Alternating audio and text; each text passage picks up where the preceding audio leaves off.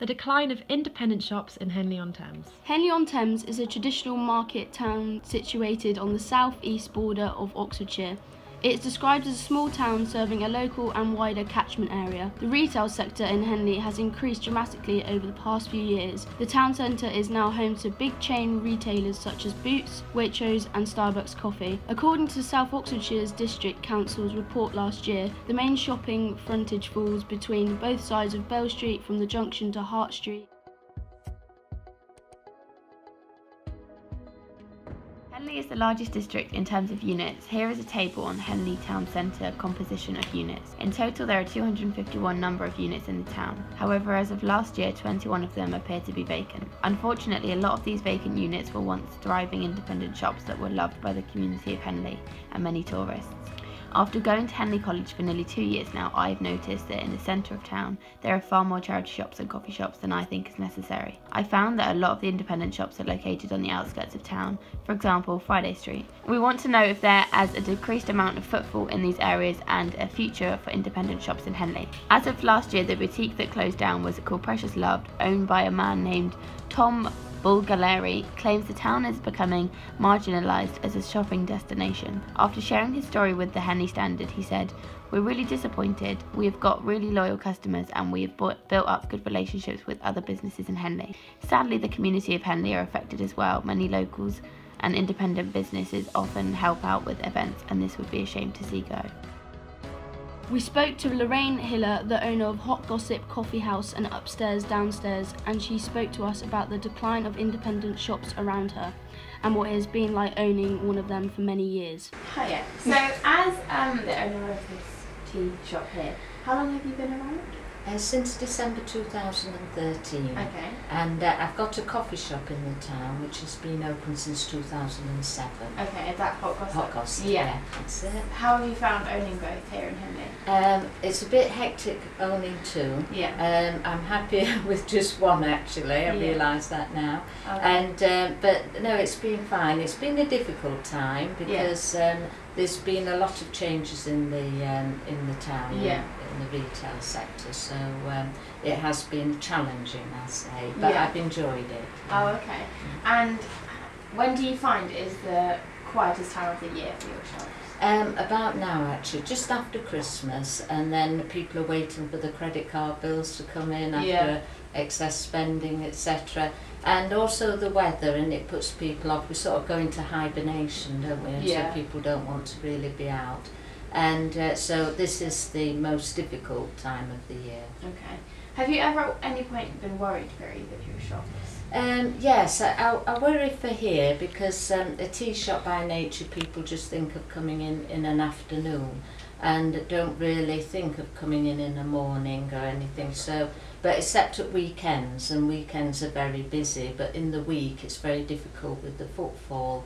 And also I worry about the coffee shop because we've had more and more, all the new shops that open tend to mostly be coffee shops or eateries, so that's very challenging. Do you find it's difficult with the amount of coffee shops in Henley to find yours? I do, because luckily we've got a lot of very loyal customers, which is great, because otherwise you couldn't survive with just tourism and without your regular customers, so they're very important. But it is very difficult. You have sort of a supermarket offering free coffees in there, which is difficult, which does affect the local community. Yeah. And so it's been hard. Yeah, a lot harder. We've all noticed the lack of independent shops closing down. Yeah. How do you feel about that? It's very sad actually, but the rents are so high. There are multinationals prepared to pay the rents because they can they open up a lot of outlets, and so they can spread the cost across them all. But when it's an independent, that's your livelihood, that's all you've got, and you have to make a profit, whereas they can afford to run some at a loss, and so they will pay the high rents. The rates are too high, and we're getting pushed out to the side streets all the time, because in the main stretch it's all charity shops because they don't pay the rates, so they move the charity shops in. But it would be nice if some landlords could look to being a bit more reasonable with the rents, Yeah. and so that to allow more independents to take them. Yeah, so you think that's the main reason they've all gone Yeah. down there was because of the rent? Well, it's the rents, and also it's a struggle with parking in the towns. You know, this town was never meant to take this level of cars, Yeah. and so people will just not shop here, they'll go out of town. And so that's the difficulty, and it's rates as well, that is a challenge, rates, and also salaries and national insurance, payroll, and now the workplace pension that's come in, so they all take an added toll on an independent. It's very difficult to afford. And would you say anything, it has to do with anything with online shopping, and how much now as a generation we online shop? Oh yeah, I mean, I think that has a big influence, because it's like, I should have said that actually, because I always think of like the Industrial Revolution when everything changed, and in a way it's like another wave of that. Because I do it myself, I know, I buy online, but purely for time, because when you're working all day, it's the only chance to get to shop is in the evening. And it's so easy now to send things back. It used to be a pain to get things returned, but they've made that easier. So I do think that's having a huge impact. I think people will come into the town, they'll window shop and browse, but won't necessarily buy too much now. Yeah. And do you think there could be a future for independent shops? Do you think we could, because in Henley we used to have so many and they've all kind of declined. Do you think we could get that back? I think that we can get it back, and we should get it back. We've got a new town centre manager who's very proactive in Henley, and she's trying to help and target the individual street and do special promotions. And we're looking at ways we can work together, for instance in Friday Street where the coffee shop is. Opposite's a lovely new shop called Willow that's opened, and so I'd like to see that flourish, and there's cook shop on the corner, so we talked about doing like a mini food fair for Friday Street between us, and to attract more business. I think, you know, as much as anything we've got to help ourselves, and but if we can get some help from the council as well in doing that. But I do think there's a place, because look how successful Machin's is, you know, they're an independent butchers. So I think that there are things that can come back, like a fishmongers and things like that. I think there's a bit of nostalgia as well at the minute. People are looking back to how things were in the past and want that again. Due to high demand to fill these empty buildings, businesses are losing out, as it is a tough market to make it work as an independent. If you're a chain, then starting out is easy as you already have economies of scale and can afford the rent. Boutique was a charming independent shop located on Friday Street that has recently been sold over. The shop sold nautical clothing, gifts and furnishings that reflect on the local river environment. She was kind enough and agreed to let us in for an interview about the closure of the shop. We've come to Boutique today to speak with Gillian about her recent sale for the independent shop. Okay, so my first question is, how long were you on the market for? Officially not very long, unofficially a year. Okay. But initially I went through a business broker who was a friend of mine actually, and had someone very interested so that lasted about 2 months, and then I just got on with running the shop because it wasn't going to happen with that person. And then I started spreading rumours, thinking that in fact there was probably somebody pretty close by who'd be interested in this business. So rather than fishing in a much bigger pool, I decided to fish in a smaller pool, and yeah, bagged my bait basically. How long did it take to find a buyer? Well, someone just walked in off the street 3 weeks ago and said, I've heard that the shop is for sale, and so we entered into negotiation pretty much straight away, and it was a perfect fit. Wonderful. And if it's not too personal, why did you want to sell up shop? Because I'm running essentially 3 businesses, and I'm not giving enough time to Boutique, and my other business is expanding rapidly. And I started Boutique as a business for my daughter, who's since moved abroad. So I've been running it to the best of my ability, but I haven't been able to expand it in the way I would have hoped, and I can see a bright future for Boutique, but I was not the person to take it to the future because I just don't physically have enough time.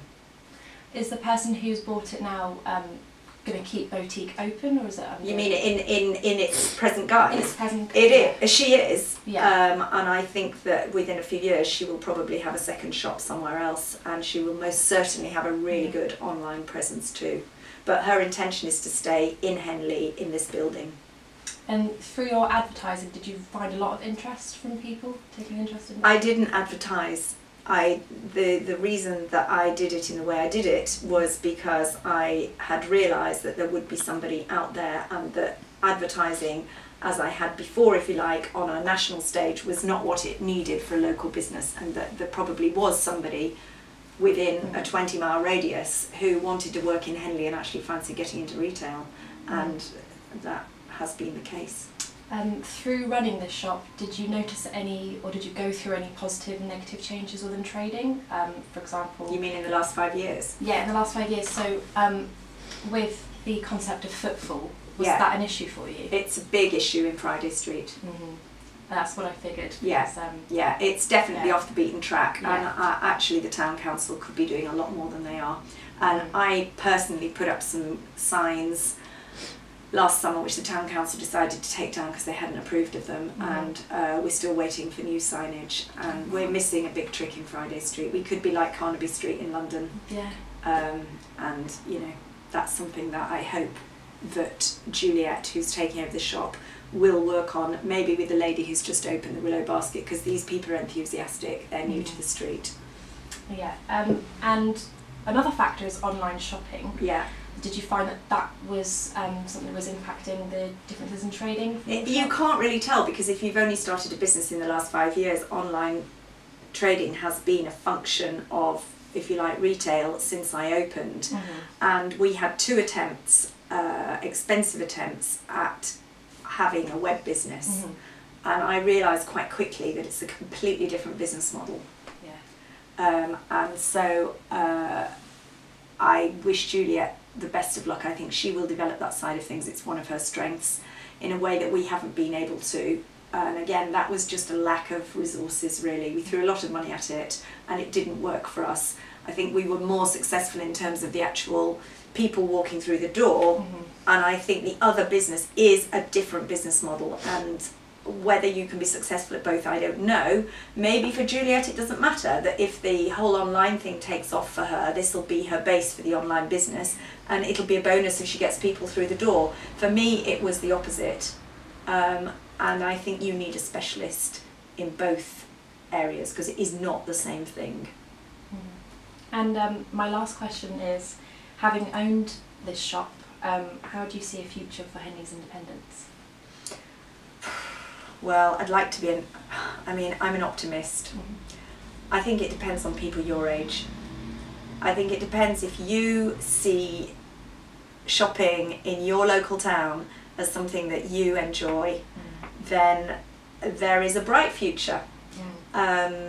There's, you know, I actually have looked at some statistics, and hopefully you have too, that shows that young people, and I'm talking about people who've not yet had children and who are kind of entering the marketplace, actually really enjoy going shopping, as we did as teenagers. And I think that shopping now is a different experience. I think you have to, as an independent, you have to think about the theatre aspect to it. So your shop has to be really attractive. You have to have events, which we've done quite successfully, you know, and you have to be open, unfortunately, 7 days a week.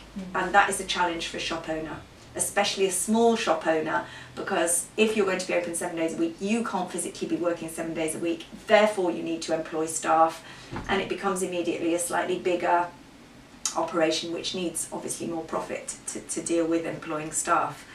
So I do think there are challenges, but I think people are going to be very, very bored with the online offering soon. I really do. I cannot think of anything more soulless than shopping on Amazon or eBay personally.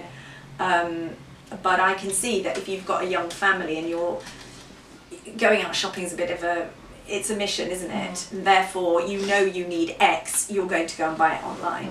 But I think for discretionary purchases and for gifts, and certainly when we see tourists in Henley, they absolutely love what Henley has. And if we dilute the independent offering, I think Henley generally will become much less attractive. whether it be for tourists or people just coming in for the day from London.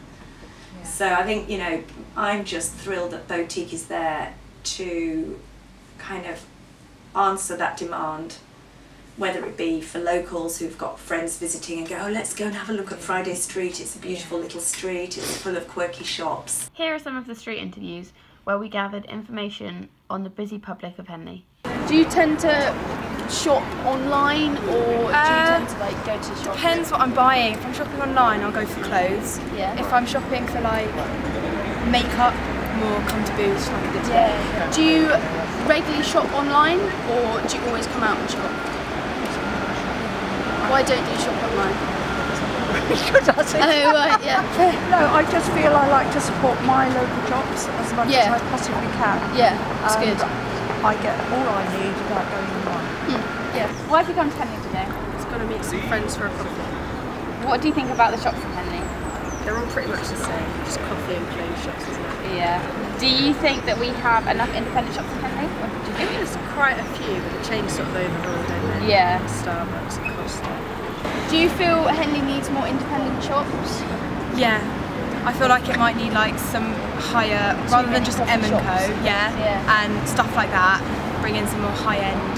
Yeah. We should have more aimed at young people? I think because the college is there, you get all the young people coming in, it's not a lot for them. Yeah. Our last stop was to speak to the owner of the latest independent shop to arrive to Henley, Willow. We talked about what it's like to open a small business, especially in an area of some decline. When did you first open Willow?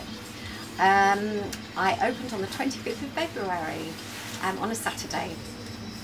And what made you choose Henley for your business opportunity? Well, I'm quite a local girl. I lived in Marlow all my life, and so I've been busy looking around for possible opportunities. Rates are quite high and rents for little shops. I was very fortunate to find this one, and it's just a perfect location. And are you new to business, or have you traded before elsewhere? Well, I had a willow basket 10 years ago, but it was a catering business, so I've held on to the name and just changed the actual business itself. Are factors such as rent and business rates going to affect your business, do you reckon? Well, hopefully it won't affect it, because I've thought about it quite carefully, and I have gone for somewhere that's not too expensive. So that isn't my main drive, is to make my rent. I'm looking at it more as a lifestyle business and something that hopefully people will enjoy coming into the shop. But I won't have the pressure as much as I would have had with other properties that I've looked at to cover my overheads. What's the clientele for this store? Well, I've had lots of young mums and not so young mums coming in with their children, and they're all trying to set a good example by showing them how shops used to be, when you can have personal service and come in and choose even a small amount to try something and then come back, and that's a bit novel for them to see that. Yeah. And also I've had people of every age range coming in, lots of retired people coming in saying, oh my word, this is how a shop used to be, and I remember when I was a boy and I could go in and have things weighed out. So it's across the board really, which is exciting. Do you value like a customer shop owner relationship? Is that something that's Very important much, yeah, really important, and that was the whole point of setting this up, was the fact that it's a one-on-one with the customer, and hopefully get to know them and what they like, and also ordering things, you know, that perhaps I haven't got already, so that I can serve them better. And my final question is, how do you perceive your business in 5 years? Oh my word, well, it would be nice to think that I'm well established. I know from taking the sign down outside that there's been lots of little shops starting up in Henley, particularly in this shop, and just to sort of progress on and be somewhere that people feel that they can come in, be comfortable, and know what my stock is, and also inspire them on to show other people that you can eat healthily but without sort of going overboard on it, and it's all about the sort of outside experience as well, and keeping fit and just a good general all-round lifestyle. This alleyway was once full of independent shops and is now known for being deserted due to all the shops shutting down. This is unfortunate, as it's perfect for footfall, acting as a cut-through connecting Waitrose car park right through to town centre. Finally, to wrap this up, we put a petition together to help raise awareness to this ongoing issue. Let's save Henley.